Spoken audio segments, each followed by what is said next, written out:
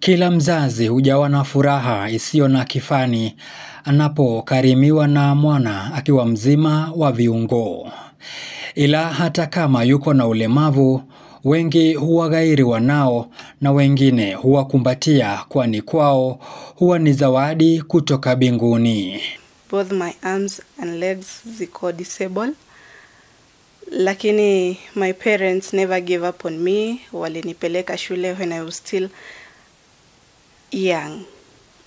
So pale shuleni nilipopelekwa walinifanyia interview na wakaweza kuona ninaweza soma because nilikuwa ninajua mambo kadhaa. Kwa sababu pia my speech is okay. Na walimanage kuona ability yangu kubwa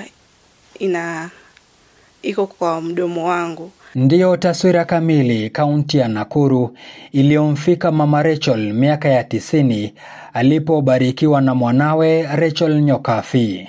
Hapa kwa utaratibu, Rachel anainamisha kichwa chake anapojizatiti ima kuandika kwa kalamu anayoishikilia na mdomo wake. Licha ya hayo, Rachel anaelezea jinsi alivyofuzu shule ya msingi mwaka 2010 na kujiunga na shule ya upili. Na hapo ndipo nilianza kuandika kutumia mdomo, nikasoma kawaida kama mtoto mwingine. Nikamaliza darasa la 8 mwaka wa 2010. Na nikaperform vizuri, nikaweza kwenda kujoin high school at Joytown Secondary School. It's a special school and it's in Thika. Hata baada ya kumaliza shule ya msingi na ya upili, masaibu yalimwandama, ndoto ikiwa hai ya siku moja sauti yake kusikika mapana na marefu akiwa kwenye redio au runinga. I love you too. Na kwa kuwa mara nyingi mmoja anapojiunga na chuo kikuu hutumia simu ya rununu au tarakilishi kuandika, ulemavu wa Rachel haukuzima ndoto yake kwani mdomo wake unafanya yote hayo. Niliishi kutamani kusomea utangazaji lakini sikujua nitaweza kufikia lini ndoto yangu ya kuwa mtangazaji pia.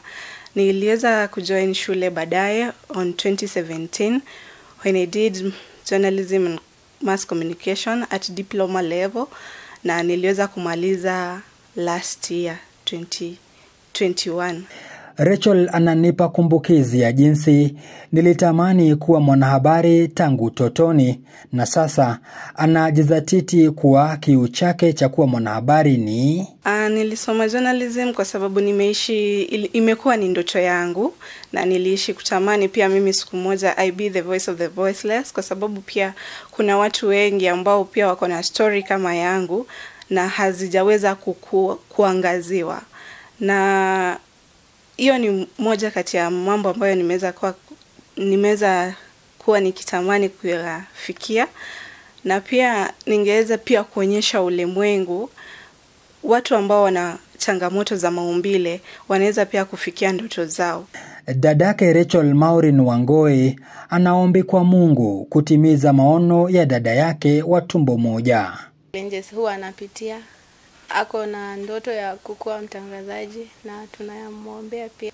At least siku moja hata sisi tumuone akisoma news na tutafurahi kwa ndoto yake imecome true juu hiyo ndio huwa na desire sana. Na kwa kuwa mzazi ni baraka kutoka kwa Mungu, Rachel anawasifia wazazi wake kwa malezi na sasa ana ushauri kwa wazazi wanaowaficha wanao walemavu. Pia wale wazazi ambao wako na watoto wenye wako na disabilities wasiwafiche kwa sababu pia kama mimi ningefichwa leo hii singekuwa ninaweza kuongea hapa. Lakini mkiweza kuwatoa na muweze kutambua ability yao wataweza kusaidika pia. Ni dhahiri kusema Rachel ana kipaji kwani sauti yake komavu ni ishara tosha. Maombi yakiwa Mungu atimize ndoto yake maishani ya kuwa mwanahabari kama mimi. Currently naweza sema I'm looking for a job na nitaweza kufurahia pia niweze kuachieve what I've always been wanting to achieve and to inspire others that even with a disability you can also manage and reach your goals. Zablon, Mashari ya Undugu TV.